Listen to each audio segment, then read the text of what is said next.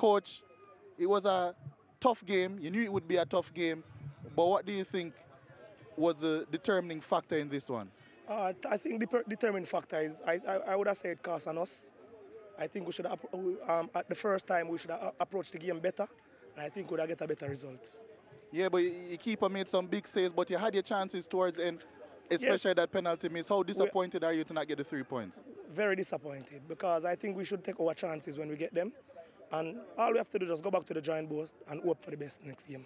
You know, a lot of people usually say that the newly promoted teams are just here to make up numbers. I think your team tonight has shown that you're here to compete really at the highest level.